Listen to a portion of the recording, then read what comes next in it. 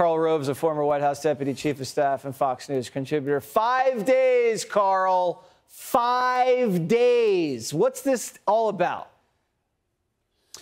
Well, it's ostensibly to celebrate Bill Clinton's success in achieving a Northern Ireland and Republic of Ireland peace agreement, the Good Friday Agreement. But I'm with you. This is a late spring vacation or early summer vacation. You talked about what he did. Let's talk about what he didn't do. This is the first visit of a U.S. president to a foreign country for an extended period of time in which I cannot remember the two leaders of, in this case, Ireland and the United States, having a news conference, a formal news conference in which a certain number of questions are asked by the press of the host country and a certain number by the president's traveling party. Why have we now no longer doing that? The other thing that I'm getting weird reactions to is, think about it, his first day. Arrives there, gets a good night's sleep. The first thing he has is 6:15 a.m.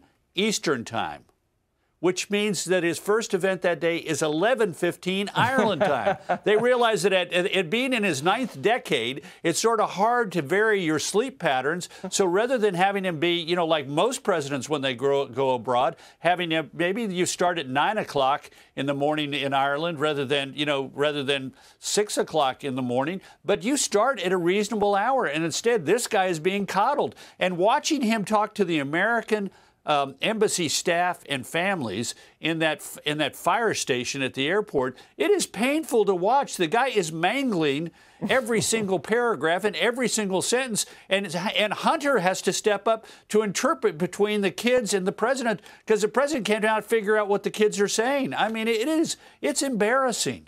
Where's the whiteboard, Karl? You know what? I didn't want to deface a whiteboard by putting on there what the heck is going on. I mean, all right. There's a limit to it. Karl, go lick the weekend, all right? Yes, sir. Let's go lick the weekend and lick the world and lick an ice cream cone, and I don't know what else is all about that, okay? All right. The luck of the But I Irish love you. to you. I love you. I love you, Jesse. I love you too. Uncle Joe loves you. And I've never been more optimistic for the country, ever, in my entire life. If we do it together. If we do it together. As my old Paul Ireland and said. wherever we are. See you later, Karl. Bye. Hey, Sean Hannity here. Hey, click here to subscribe to Fox News YouTube page and catch our hottest interviews and most compelling analysis. You will not get it anywhere else.